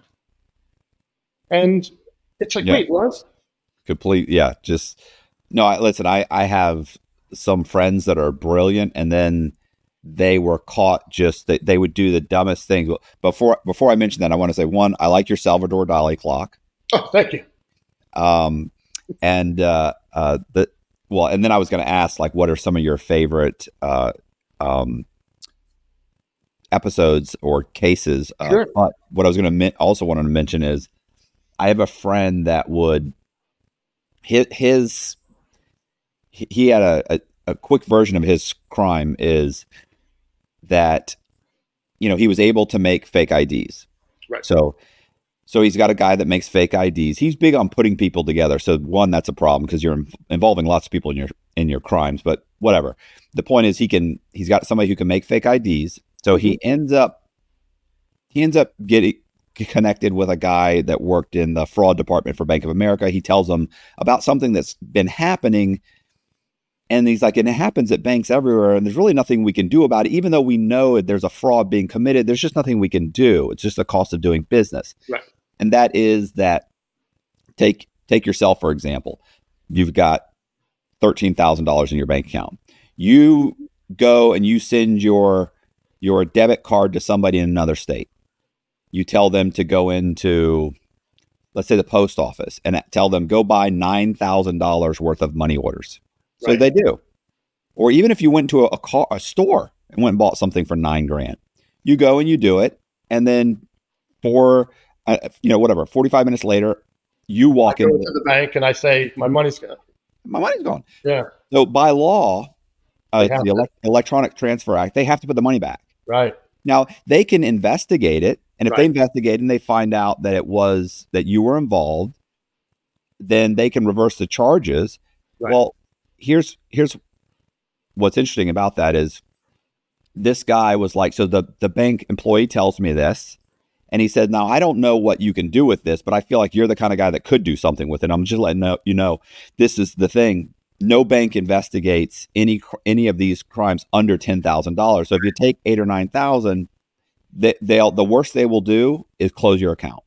Right. So what he did was he was like, okay, so he went and he thought, if I give people fake IDs and have them go open bank accounts in other states, right, and each person can open about 3 accounts before the fourth bank, they start asking questions like, hey, you've opened 3 other accounts in the last 2 days or whatever. Right. So he said, if each guy puts about $10,000 in the account, I remove 9,500 or 9,000. They go in and 20 minutes later or 5 minutes later and ask for some cash and have the bank tell them, you don't have any money. You've got like $200. Right. What do you mean you want 9,000? You want $500? What are you talking about? I got over $10,000. And they're like, no, in another state that I couldn't possibly be in. So how? Right. Right. So, and he said, my problem with that was, where do I find these people? Like, who's going to do that? And I was like, yeah. So well, where did you find him? He said, first appearance. Now he'd been arrested over and over again. So he said, I went to the courthouse, and when people get arrested and they go for their first appearance, typically the prosecutor stands up and says, Your Honor, we're not giving this guy any bond, or we're giving him $5,000 in bond. He's been arrested twice for credit card fraud. He's been arrested for check fraud. He's been arrested for telecommunications fraud. And he goes, they basically read their resume. Right.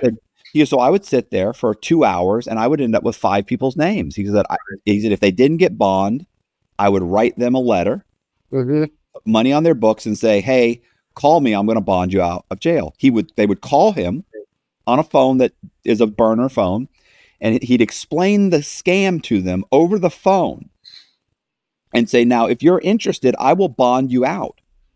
Of course, these are career criminals. They're like, man, just bond me out. Yeah. So he said, if you bonded out like 4 guys, he said, typically their bonds are $500, $1,000. I'm going to give them 10% down. It's nothing. It's $5,000 bond. He's like, but they're broke because most of them are drug addicts. So he said, I would bond them out. And when they would go to get their property, he would have his wife go and put a phone in their property. Because when you, where your property is held, you can go there and say, hey, John Smith is about to be bonded out. I'm his wife, or I'm a friend of his. He doesn't have his cell phone. Can you put this in with his property? And they would always go, yeah, of course. They put it in the bag. And so when he got it, he would get the phone. He'd call the number. Right. They'd say, take a photo of yourself, send it to me. They'd send it to him. They would then send him the IDs, a plane ticket. He'd go open the accounts, wait a couple of days, get the debit cards, scan them, send the duplicate debit cards back to Florida. They would go take the money out of the account, and then they'd go back, and the guy would go back in the bank. And he was sending 2 or 3 people every single month doing this. So he's making, no, the scam was netting $200,000-300,000 a month. He's giving the guys 30%. And he said they were always good for a trip or two, and then they get back on drugs or they get rearrested. But I always thought it was brilliant. And the way his whole kind of scam unraveled was this. One day, he and his wife, basically, it's a little bit more complicated, but this was one of the stupid things that he did that got them onto his trail. He and his wife were on vacation, and they used a stolen credit card to buy their hotel room for a week. And I'm like, you've got $500,000 in the bank. You've got $100,000 something in cash. Why would you use a stolen credit card? And he goes, well, why would I pay for it when I have a stolen credit card? I'm like, because this is you. Why would you take that risk? Why would you? He's like, well, and that got him caught. Eventually, that's one of the things that led to his. Right. Yeah, there's multiple things that ended up, converging, but that's one of, but that's the kind of things that he would do. That's such a cell phone. That's such a, I'd expect it to be one of these knuckleheads that he hires, somebody. Yeah, he owned it himself. Yeah. Yeah, it was, and that's what always tends to get these guys that I would meet. It would be like one little thing. It's like, why'd you do that? Why didn't you just give the person the money back? Like, I had a guy whose whole Ponzi scheme came undone because of like a $100,000 that suddenly he took from somebody, and their daughter started freaking out and started saying they were going to call the police. They're going to call the FBI. They're going to do this. They're going to do that. Something's wrong. I don't think something's wrong about your financial Ponzi scheme. And instead of him saying, listen, I'm just going to give you the money back, he didn't. I go, why didn't you? And he goes, she was being such a jerk about it. I'm like, you stole $50 million. Right. It's $100,000. Well, he's like, I know, but you made me so mad. And it was just like, what do you think? These guys do stupid things. Yeah. Oh, I got a scam for you. You are the perfect guy. You're the guy that would appreciate this the most. So back when we were in college, like I said, Todd and I lived together. It was like freshman year was like 89, 90. We had a guy. He was the brother of, there's this Russian girl that we knew at school. Her older brother was like a high roller guy, show up in the fancy car and the fancy clothes. And we're like, what does he do?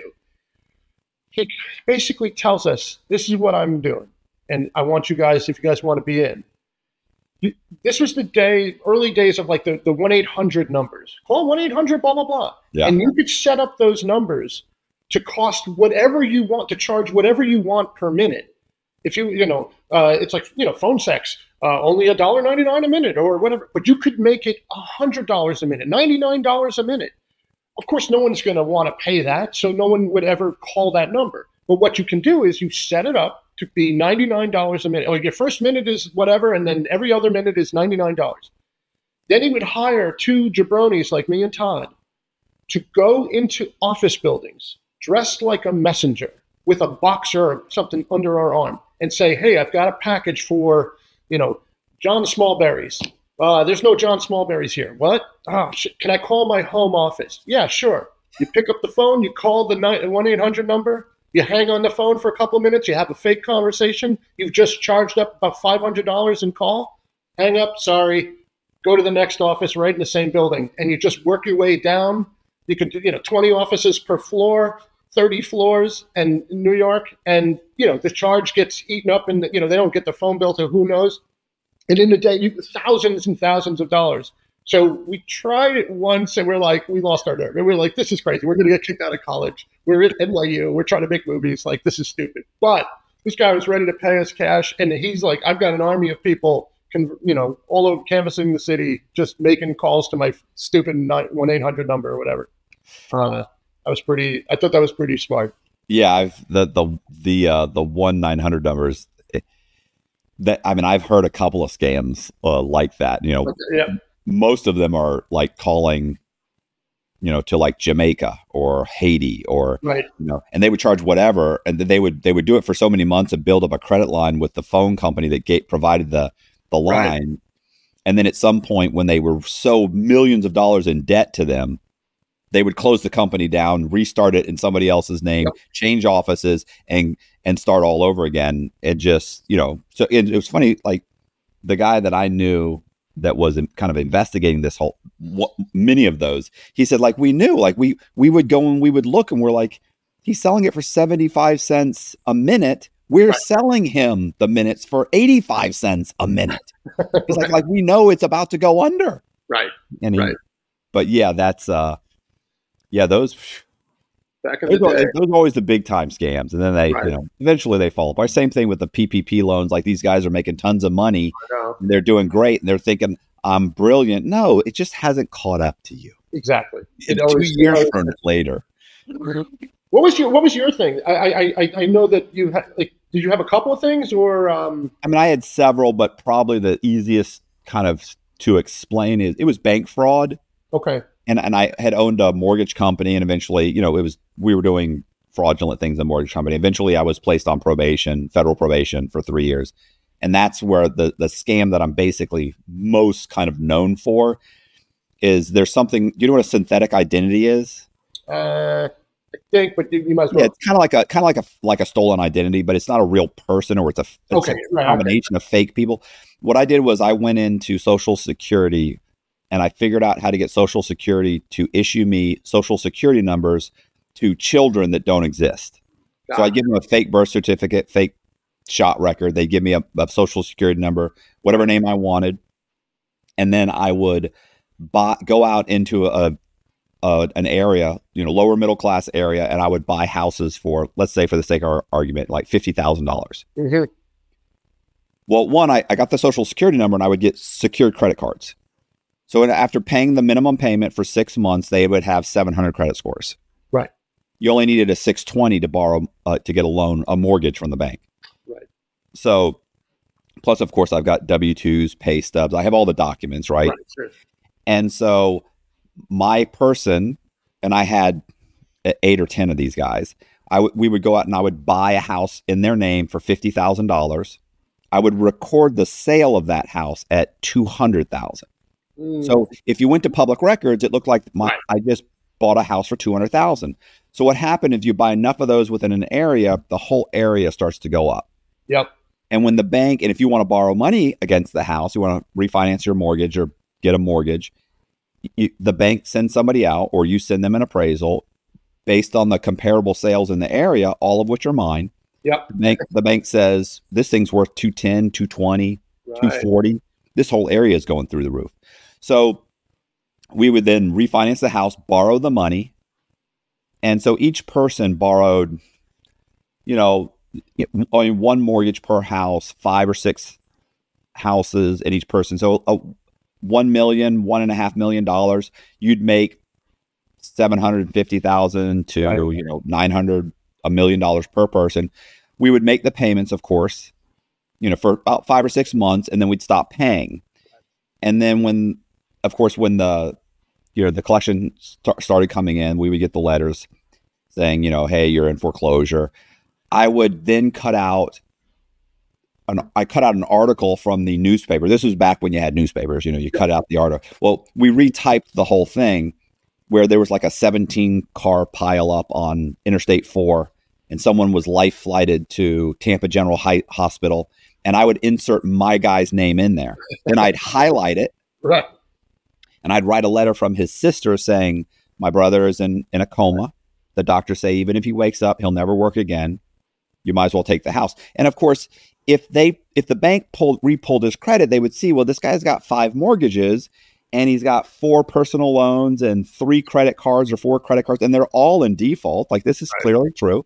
If you called his work, I was his work. We had multiple employers. They would say, I'm sorry, he's no longer here. There was an accident. He was checking out. Yeah. Right. And so they just foreclosed on the property and, resold it. So I borrowed $11.5 million in like 18 months or something like that in multiple people's names. A friend of mine got caught, and he got caught running a scam that was connected to my scam. He wanted in on it, and something went wrong, and he ended up getting caught. And they put together a task force. which ultimately came after me. And then I went on the run for 3 years, and I continued to commit fraud. Right. So, but what you might find interesting, so only since you mentioned this person's name, is that predominantly the names of my borrowers were William Blue, James Red, Michael White, Lee Black, right. Brandon Green. So you can imagine how easy it was when my buddy got arrested. He said, listen, I know somebody who's running a much bigger scam. And he's like, and I can prove it to you right now. Pull up the property appraiser's website for Hillsborough County. Red, 5 foreclosures. William Blue, 7 foreclosures. It's like boom, boom, boom, boom. Yeah. And this guy currently owns 4 houses. He's about to buy another one. And in 6 months, they'll all be in foreclosure. Right. So, yeah. Why do I got to be Mr. Pink? Exactly. So let me ask you, I'm just curious, like, what made you go from, hey, I've got a mortgage company, like it just wasn't profitable enough or whatever? Like, what made you say, I'm going to do this very complicated scam? Explaining it, or it seems complicated, right? To me, it's like riding a bike. Like if I explained to you about riding a bike right now, and you'd never ridden a bike, it's impossible. But once you start riding the bike, within a week, you're doing wheelies, you're jumping ramps, so to me, it was owning that mortgage company. So I had owned a mortgage company, like I said, prior to doing that scam. I was already periodically changing W-2s or making fake canceled checks. Okay, so that's what I'm saying. Okay, so it started as small things. Because, like, if you ask me, why did you start riding a bike? It's because I want to get around, and my friends had bikes, and like, there's a reason why you go through that. Like, what was the reason behind it? And you get emboldened by it. Right. Every time a loan went through and you close it and you made your little $3,500 broker fee, then that was like, wow, like it worked. Right. And the few times that it's not even the few times, the many times we got caught, I was able to kind of learn from those experiences, because you'd have an underwriter call up and say, listen, this person's W-2 is fake. And you go, what? And they go, yeah. And you say, well, are you telling me my borrower gave me a fake W-2? How'd you find it? And they go, oh, well, turns out that the tax ID number, we went on the web. One of the ways we check is we do this and this and this. And I thought, next time that needs to match. Exactly. And so, after 3 or 4 years of owning that mortgage company, I'd learned how to make, although I hadn't really done it at the time, I knew it was possible to make synthetic identities. Yeah. I knew it was possible to raise the purchase, or to record sales in public records at a higher level. And you have to pay. The reason people don't do this typically is you have to pay extra doc stamps. So if you buy a house for $100,000, you pay about $700 in doc stamps. Mm-hmm. If you just pay another $700,000, another $700, it shows up as a $200,000 sale. Right. So, these were just little things that I learned, and then I was able to manipulate that whole system. And, and then I just made it worse for myself, because when they came to arrest me, I was tipped off by a sheriff's deputy that was a friend of mine that they were going to come arrest me. The FBI was going to come arrest me. So I took off on the run for 3 years. I only had a couple days, so I was only able to leave Tampa with like 80 grand, and you're not going to get far on 80 grand. So I immediately, over the next 3 years, I borrowed about $3.5 to $4.5 million, running more scams, a little bit more complicated. I've had 27 year charges. What? Yeah, exactly. Just making it worse. Just longer. Yeah. So, and I had, the worst thing was too, is that, by that point I figured out how to go into a DMV, get them to give me a driver's license. I was able to get passports. The State Department would issue me passports. So, the times that I would get caught running these scams, if I get handcuffed by the police and questioned, they bring me downtown, they'd question me, I'd convince them I hadn't done anything wrong, and they let me go. Right. These are things that happened over and over again. I've numerous and then of course it got worse and worse. It was, there were tons of newspaper articles. Then I was in Fortune magazine. I was in Bloomberg. Oh boy. Dateline's running. So it's like I'm thinking, well, this will go away. It's not going away. It's getting worse. Every time I turn around, there's another article.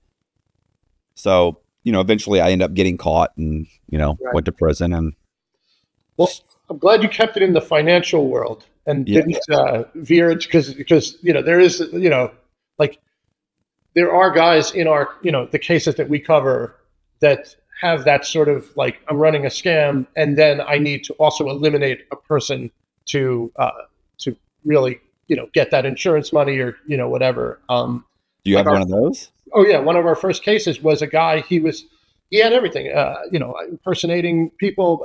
His big thing though, is he became like a pastor and he would, he knew the very religious people were probably the easiest to dupe. And he would meet these women and he would come across as, I'm doing all this charity work and all this stuff. And he seemed like the greatest guy. And then he would get all kinds of, 5 different life insurances on that person. And then, I don't want to give too much away, but came and swept her away from work. Hey, I booked us an anniversary trip. And they'd been married for a little while. So it wasn't like an immediate thing. I mean, we've had people that kill each other on their honeymoon. But this guy, he had waited a bunch of years. And then one day on their anniversary, came to the woman's job. Car was packed. Don't worry, we don't have to go home. We're going right on vacation. I packed all your stuff for you. Huge red flag. If someone packs your stuff for you and won't let you go home and call anybody, probably a red flag. Whisks her away to the Colorado, the Rocky Mountains. And then she winds up, off a cliff. And, he swears it was an accident. She fell. She was taking the selfie or whatever. But he had all these life insurances on her. And then also it turned out his first wife died in the same, not the exact same, but in also like was changing a car tire and the jack broke and fell and the car fell on her. And this has been covered. Yeah, a little bit. By the way. Yeah, this way. Oh yeah. It just, this to me was like the quintessential Slaycation because this guy was great. In terms of, pure evil and, his wives and stuff like that. But, again, you kept it financial. And this guy decided he had to take lives to get what he wanted. I was going to say this, was it Slick Willie Sutton said, they said, why do you rob banks? And he said, well, that's where the money is. Right. So exactly. Gosh, I was going to say that reminds me of that. Did you ever hear about there were 2 brothers own a mason company, and they would hire like homeless people to work as laborers, and they would give them a place to live, they had 2 or 3 acres or something. And they'd put them in a shed, right. And after they get an insurance policy on them, they'd basically have them drink themselves to death. Yeah, I did hear about that. For the insurance, it was. Yeah, the insurance money is like. I mean, there's so many cases like that. There's so many stories that are, it's funny too. A lot of people will go on vacation. And I think it's part of the going on vacation is I think that they're basically like, this person isn't from South America. Right. Like how much of an investigation can they do in South America about what's going on here? That happens a lot where, what is the local, and a lot of times the local, the local police or whatever, they don't want to make a big deal out of it anyway. They don't want to scare off tourists and make it seem like murders happen here. So they do try to bury a lot of these. There was that famous case, the woman with her friends, Shanquella Robinson, went to Cabo with her friends and, wound up, found in the morning dead after a night of partying. And, the friends said they drank too much or whatever. But then there's a video of her like being beaten up by one of her friends and stuff.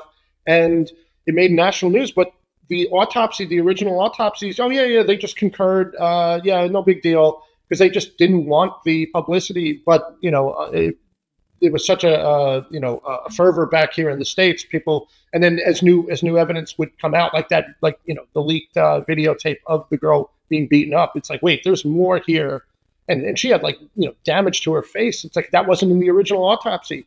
They were like, oh yeah, she must have drank too much. And so, yeah, but a lot of the local authorities don't want the publicity, don't want to make it seem like murders happen here. But we do say, yeah, vacation is the, I make the joke, I say, if you can't kill somebody on the vacation, then you have no business killing people, because you just are not cut out for it. I mean, you're doing stuff that you don't ordinarily do. You're in weird position. I mean, you're kayaking, you're hiking, you're on cliffs, you're on mountain trails. There's very few people around. There's always drinking. There's always like nightlife stuff. Now, we don't just cover, like, so we say, if a couple, if one murders the other, that's a slaycation. If you go on vacation and you get murdered, we'll also cover that. There's some interesting cases like that. Couple goes on vacation, meets another couple. They seem like good people. And then after a night of partying, they don't show up to work on Monday. What happened to them? And, trying to trace those last moments and whatever. Was it the couple? Was it something else? Did they just disappear?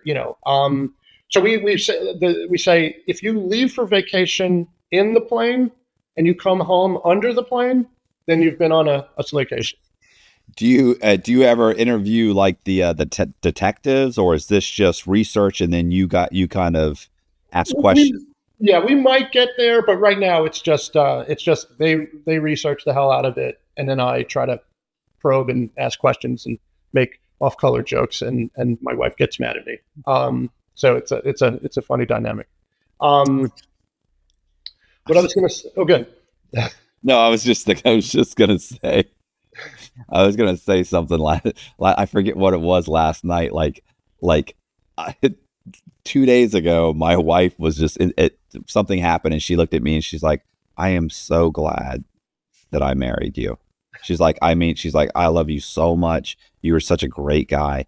And then the next day, we were having a conversation at this desk, and I said something that I knew she was going to be like, "What did you say?" And I looked up at her, and I said something. Whatever it was, and I looked at her, and she goes, "Why am I married to you?"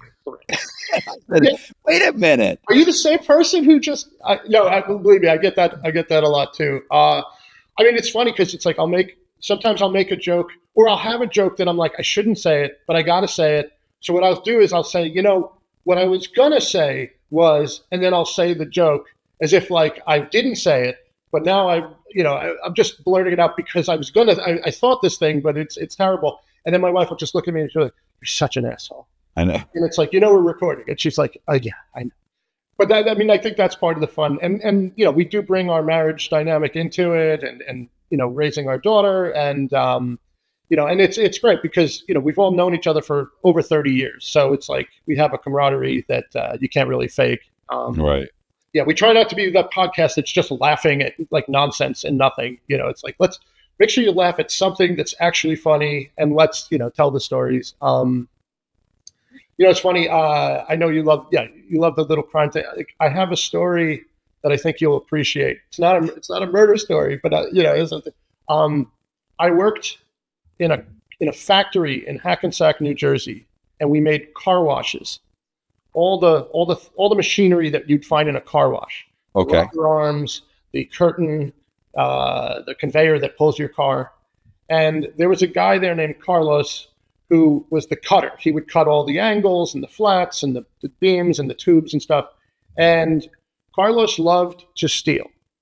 This guy was just addicting to stealing, the rush of stealing. It didn't even matter what it was. He just loved stealing stuff. I had fucked up my car. So Carlos offered to give me rides to and from work. In exchange, he would raid my parents' freezer and take. My dad worked in the meat business, so he would take steaks and burgers. He's like, "I'll take the little chickens," and I was like, "Those are capons." He's like, "Yeah, whatever." And so this guy loved, he loved taking the meat in payment for rides home. But the thing was, every ride was fraught with danger because he had a little pickup truck. And as we're driving, he would just pull over and jump out of the car and grab something off someone's lawn, bikes, a lawn gnome, a garden hose, whatever. He'd just grab it, throw it in his truck, and just drive off. And I'd be like, what are you doing? He's like, hey, man, this kid's got to learn. You don't leave your bikes out when Carlos is around. And I was like, okay. So, and he'd speed too. Like, I was like, at least stop at the red lights so you don't get pulled over for that. Anyway, there was a warehouse across from our factory, and it had a loading dock. And our warehouse did not have a loading dock. So we always had to use their loading dock to put the machinery onto the big tractor trailers to ship it. And while we were there, he noticed that the warehouse was open and he could just go right in. And they had like boxes of clothing and stuff. So he would just go in, help himself to a box, run back to our factory. He'd open it up, and then he'd try to sell the stuff. Hey, guys, T-shirts, $5, 3 for $10. And the guys were like, you just stole that. It's like they would just help themselves to it. But eventually he started taking so many boxes that the warehouse knew something was up. So they kept that door closed. Didn't stop Carlos. He'd go in a window, open the window, Carlos in, box out, Carlos out, window closed, off he goes.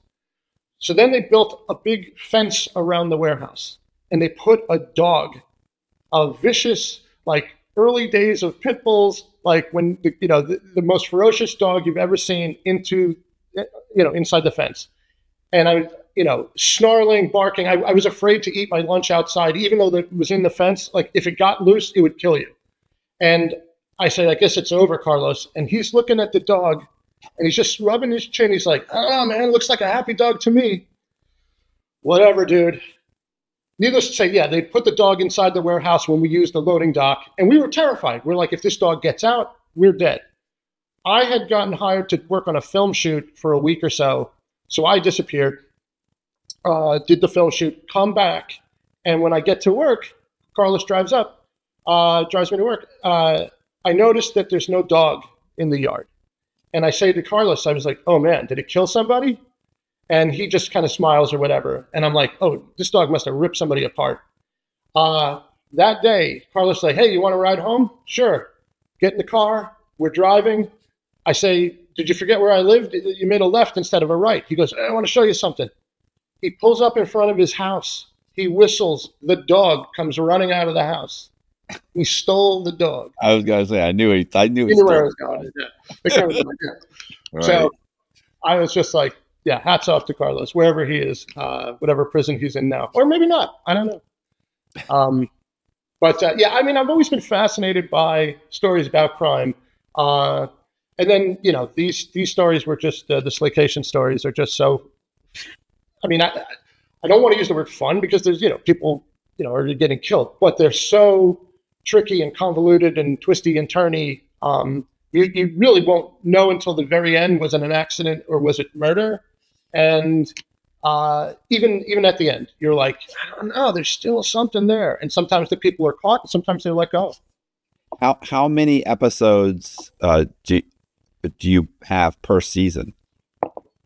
Well, we just started, like, we haven't even figured out what a season is. We've recorded 11 so far. We're launching.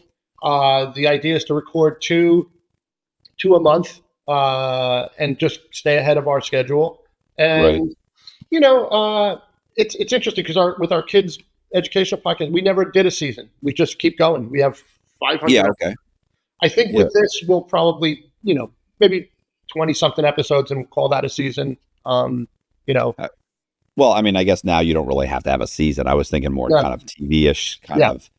Well, and it depends. Typically, when you go to a production company, like they typically buy a certain or fund a certain amount. Right. So they'll be like, okay, your season's 12 or 14, we need 14 of these. Or, are you concerned about there being an end? I mean, listen, how many high profile, like it's got to be high profile enough for you guys to be able to find them. Right.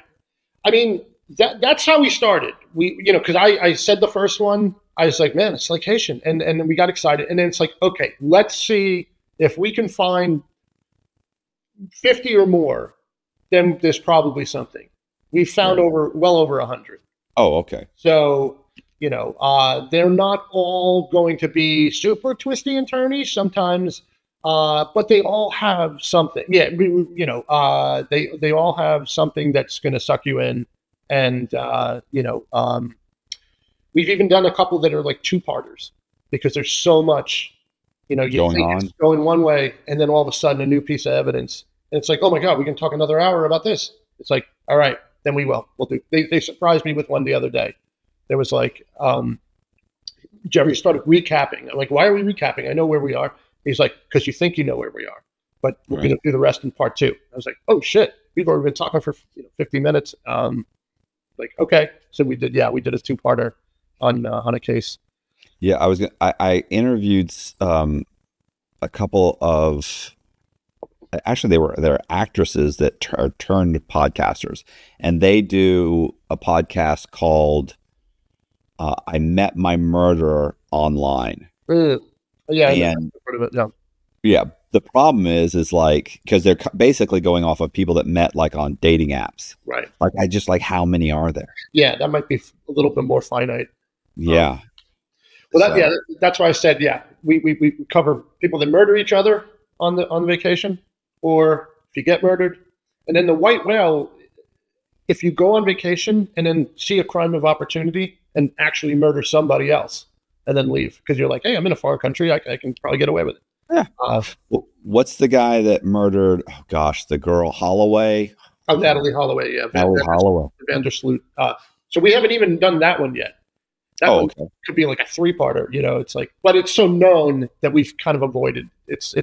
But there's new revelations. So, I mean, it is, but here's the problem is like, I've always heard bits and pieces, mm-hmm. right? And now it's come out to where hasn't he basically admitted it and been. Yeah. No, there's actual closure on it after years of nothing. So, yeah. Right. So now you could probably do an episode, even if it was just one episode, on the highlights of it, because like, I don't know the whole, I know bits and pieces, and I'm sure that's a sick guy. Like the fact is like, I don't want to say this, like murdering one person, it's almost like, okay, murdering one person, okay, but then he murders another person, you know what I'm saying? So, but yeah, he clearly is just a serial killer that maybe only got to 2. There may be other people out there, who knows? But this is like, you already know the scrutiny you're under. Right. Well, like you said, you do the one thing, you get away with it, and you become right. And then you're like the polar bear that got a taste for it, and you're like, I can do it again. In fact, he's probably thinking like, I'm the last person they would think. Right. I mean, after everything I've been, that guy would never murder somebody. Look at all the scrutiny and I don't know. But we definitely will cover Natalie Holloway. I think we avoided it because it was so known. Like there are cases that we do that are known. And look, we just discovered there was a Lifetime movie made on one of our cases about a guy who took his fiance, or actually they had just got married. Honeymoon, Great Barrier Reef. He's Mr. Pro scuba diver, and she's never scuba dived, and she's terrified. And he won't even let her take the lessons. Like, no, I got it. And they lied in their interviews so that she would just be able to scuba dive without even getting the lesson. Is it just a guy who's got murder on his mind, or is he just this alpha male asshole who's like, I can teach better than they can. Trust me, just be with me. Well, they go down there. She starts to panic, and he's trying to fix her breathing apparatus is not working. Something, blah blah blah, and suddenly she starts to sink, and he gets panicky, and he goes up to the surface, and then she's found dead, and they try to rescue her, but she's already gone. Then it comes out like, oh, some other diver thought he saw them struggling, and he thought he saw him pulling at her respirators, And then that came out, but then something else came out that like the respirator makes a noise or something and it didn't make, so there's like little weird evidence that swings it back and forth like a pendulum, like, oh, he's guilty. Oh, wait, maybe not. Because he had claimed that something was wrong with his thing. And then they tried to say like, well, that would never happen. But then they proved that can happen and that it did happen. So it's like, you never quite know. And then he escaped. He got back to the States, and then Australia wanted him, but they don't have an extradition treaty or whatever. They weren't going to send him back. But then he went back on his own. So these cases are convoluted, and they're really cool. And as far as true crime goes. I was gonna say there's one. I was thinking about one that it's not. It's not a murder because it was a. I think it was a couple that went out like scuba diving, and they were left by the boat. Like they got too far away and they just got left, and they just said, "Okay, they got eaten by sharks." Like is that the open water? Yeah, they made a movie. Yeah. So it's just horrible. I like shark movies, so of course I saw that one. Yeah, they counted wrong, and they thought they counted somebody twice or something like that, and then they left them there. Yeah, but that could be on our show because they definitely died on a vacation. So that fits under the Slaycation umbrella. Like I said, if you leave in the plane and come home under the plane, if you pack a bag and come home in a bag, it's just like that. You're good. You're good. Yeah, good for you. I was gonna say it's horrible. I know. What kind of karma am I building up with this? Yeah, I was gonna say this is gonna come. This is one of those things you're gonna have to answer to. Right. Answer for. Sorry. It's funny because I say all the time, like my wife is so. She's got the best voice of the three of us. She's the one that sounds like a podcaster. And she, her whole thing is like she's doing true crime. She just wants to understand the human psyche and how are people capable of doing so. This is that, and this is part of the women thing. Like they want to know. They want to know, can people be fixed? What is it? What do I look for? Why, how have I gotten away? I'm lucky that it wasn't me, but it could have been me, blah, blah, blah. So she's coming from that angle. I'm like, people are going to love you. Jerry, he does research and he's very empathetic and he almost like doesn't like the true crime genre, but he understands that like some of these stories need to be told and he wants to, champion the victims and whatever. So I said, people will like or be neutral on him. And then they got me and I'm like, I'm the asshole. That people they'll either they'll think I'm funny or they'll be like, this guy's an asshole. But listen, I'd rather play that part. Yeah, me too. Yeah. They'll rage listen just to fucking yell at me. So but listen, people, she's never gonna understand the human psyche. I can tell you right now, I was in prison for 13 years and people are just horrific. Right, they're just horrible. We're a horrible species. We really are. Right. If we went away and the animals just took over, it'd be probably better. Hey, I appreciate you guys watching. Do me a favor, hit the subscribe button, hit the bell so you get notified of videos just like this. Leave me a comment and I will try and respond. Also, if you want to check out Slaycation, please check the description box and I really appreciate it. Please consider joining my Patreon. Thank you very much. See ya.